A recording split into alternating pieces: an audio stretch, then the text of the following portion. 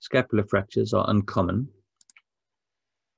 The various different patterns is first the fractures of the processes, which include the acromion, the spine, and the coracoid, and they make up about 15% of scapular fractures. Then you've got body of scapular fractures, which account for about 50%. Glenoid neck fractures accounting for 25%, and those are essentially type A and type B. And then you get the intra-articular fractures of glenoid accounting for 10% of all scapular fractures. And there you would think about Ederberg's classification and the type 6, which was added by Goss. Whenever you think of scapular fractures, don't forget the associated injuries, the associated clavicle fracture and the glenoid neck fracture and the various combinations of the double disruption of the superior shoulder suspensory complex, the so-called floating shoulder. But more importantly, is often with scapular fractures, these are high energy injuries, and there may be associated head injuries or chest injuries.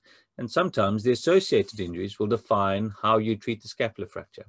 I'll talk about the indications for fixation or surgery at the end, or various different treatments. But sometimes the actual injuries to the patient, the chest and the abdomen and the head will dictate the final treatment. We're going to talk about the apophyseal fractures or the process fractures. And here's an example of a 43-year-old male who sustains an injury to his shoulder. And we see that the clavicle is elevated and there seems to be something happening at the lateral third of clavicle. You may think that this is a AC joint injury or rupture of the CC ligaments. But when you have a closer look, you'll find that the coracoid is going with the clavicle, and you can see that there's a fracture of the base of the coracoid. If we have a look at these axial CTs, you'll find that more easily seen is the fracture base of coracoid.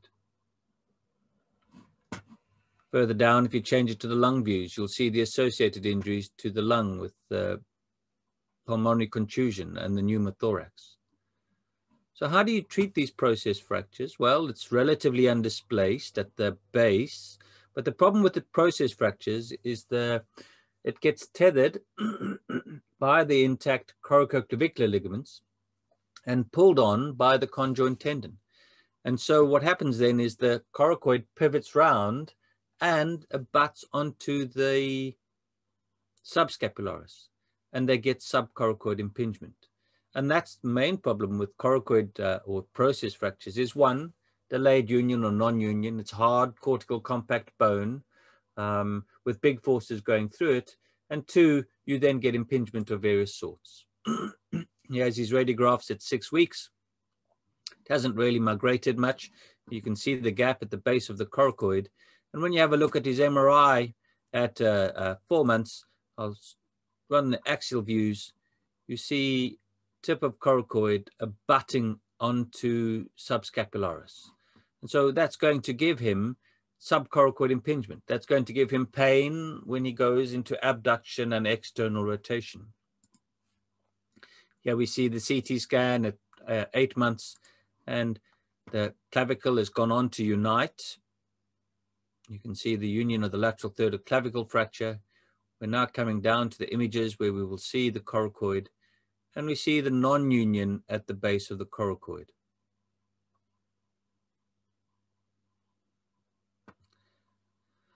Because it's pivoted around with the coracoacromial ligament and the CC ligaments splinting it superiorly and the conjoint tendon pulling down on it in a downward direction, you then get that subcoracoid impingement. In fact, at this stage, the patient elected not to have any sort of form of surgical treatment and accepted the outcome and lived, not being able to go up and serve and play tennis anymore.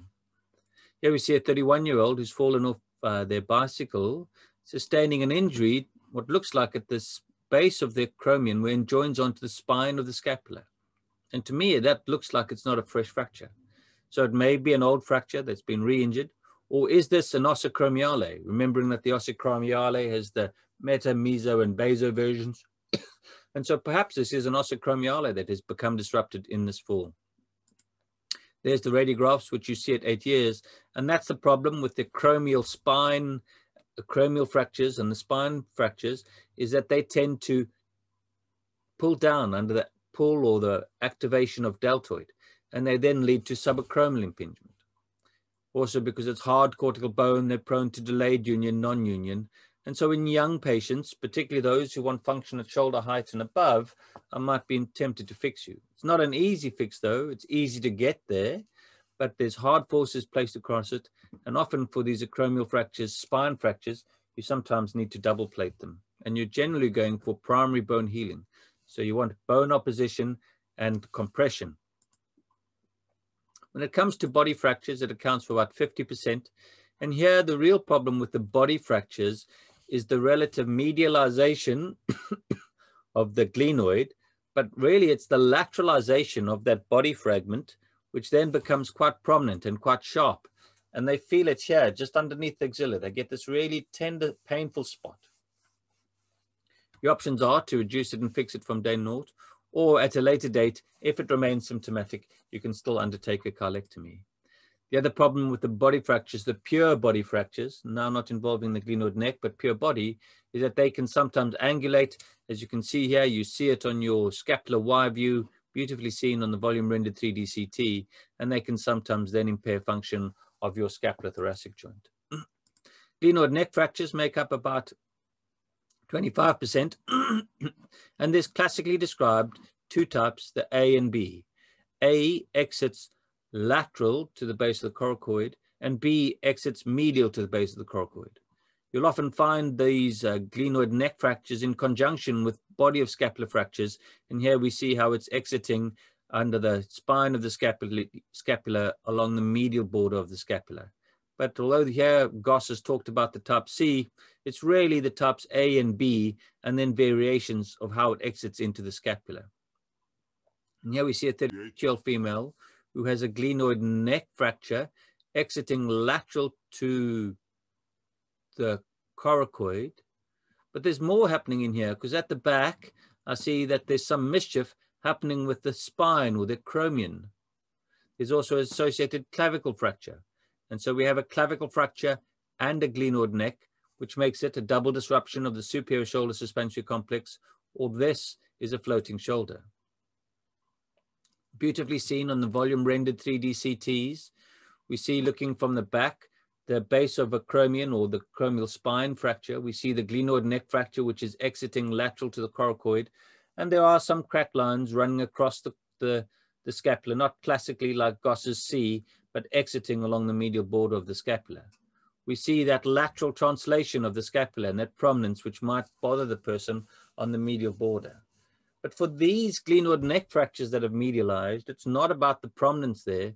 There it is about the medialization of the glenoid and the change of pull, the detensioning of the rotator cuff in relation to the glenoid and the humeral head, but also medialization of the glenoid under the acromion and changing the pull or the forces, the vectors of deltoid.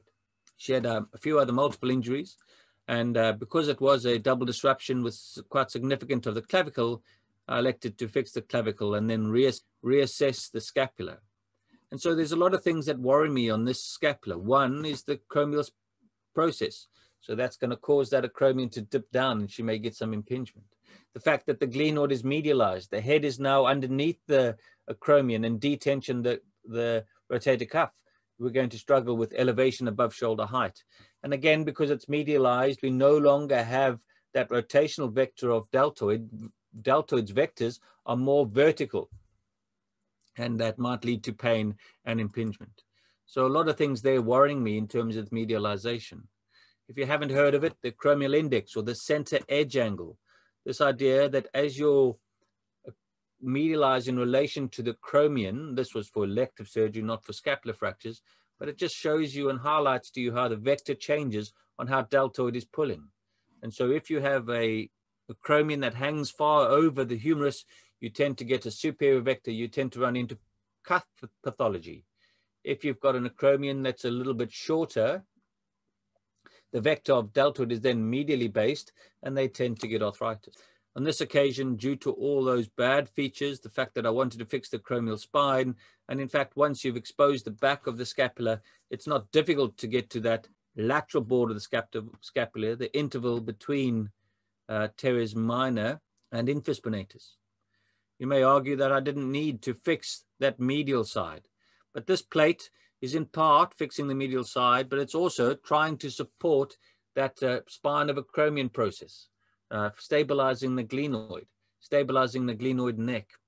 And once you've returned the anatomy, because this was essentially an extra-articular fracture of the shoulder, she achieved really good function, and good function above shoulder height. When it comes to glenoid intra-articular fractures, it makes out at about 10%. And here we see the radiographs of a 41-year-old with something happening here on the inferior glenoid. It just doesn't look right. You can get dedicated views or better views. You would want to have brought that round and get a direct AP view of the scapula. But if we have a look at the axial slices here, coming down, acromial spine looks good, basal coracoid looks good, nice gap there in the subcoracoid space. But we see all the mischief happening in the glenoid. We see it better with the sagittal and coronal views, particularly focusing here on the top on the sagittal view. You see how that inferior third, inferior half of the glenoid has been knocked off. And that's the classic Ederberg 2. I'll go through the classification in a moment. But a classic Ederberg 2. And the problem with this is that the glenoid is no longer congruent. But because of that subluxation, this humeral head is going to point load on that corner. And in a relatively young patient, you may want to fix that. It's also relatively easy to get to this one. It's a big piece and be controlled from the back. If ever you can fix a scapula from the back, although it's an unusual approach to take, it's actually quite easy to get there. If you need to fix your glenoid or your scapula from the front, a lot more mischief. And this was again fixed with that interval between infraspinatus and teres minor. Classified the intra-articular glenoids into 5, so the small flake off the anterior or posterior aspect of the glenoid. Those essentially are the associated with shoulder instabilities, the bony Bankart. Then this classic large bony fragment of the inferior part, which we've just seen, the type 2. The type 3 is a superior third exiting medial to the base of the coracoid and its variations. And sometimes you'll see also a disruption of the AC joint as everything migrates up superiorly. The type 4 is a split of the glenoid right across the body, and the type 5 goes across the body and then down into the lateral border. And Goss added the type 6. When it comes to the indications for scapular fracture fixation or surgery, they're all relative. They're all relative. There's no absolute indications really. Essentially, if you have an intra-articular fracture, so one of the Ederberg classifications, if there's a displacement or a step of more than 4 millimeters, the shoulder's not a weight-bearing joint, you can get away with quite a bit.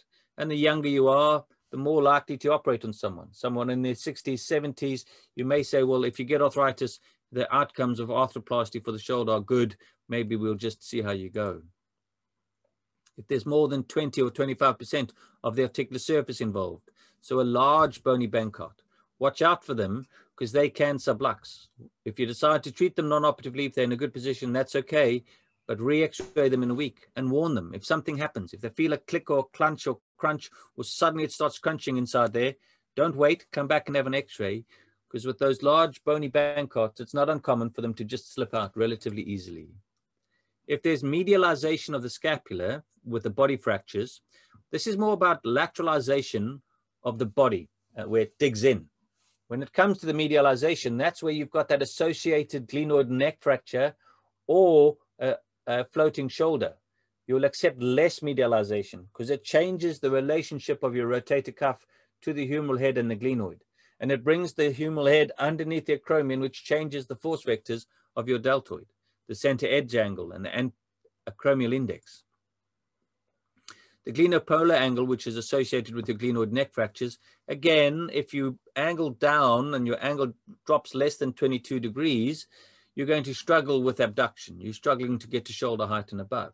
But if you're quite happy to live down here below shoulder height, you don't need to fix it. As I say, all the indications for scapular fracture fixation are relative. Unfortunately, sometimes these patients are on the ITU for quite a long time, and you don't have the luxury of discussing with them the absolute reasons why you may or may not want to fix their scapula. If there's angulation, here it's more than 45 degrees. In different texts, I've read 30 degrees. That can cause problems with your scapulothoracic joint, and you may want to then fix the body of the scapula. Watch out with the processes. the coracoid and the acromion, 1 for delayed union / non-union, and 2 for developing some forms of impingement. Have a look and see how much space there is in that subcoracoid space to start with. Ask the patient how much they want to do at shoulder height and above. If most of their life, like me, I scope people down here. I play World of Tanks down here. I don't need to do much work up there. You don't need to fix most of my scapular fractures. But if you're doing a lot of work at shoulder height and above, and you're going to run into problems with impingement, you might consider fixing those processes fractures earlier. Now, for the acromion and the spine, they're quite easy to get to. When you look at the base of coracoid, it's quite difficult to get to. And in fact, for those, you're better off fixing those percutaneously, looking at the morphology of your coracoid and planning your guide wire, because it's very difficult to get to and to see the base of coracoid. That was a quick whistle-stop tour of scapular fractures. Thank you.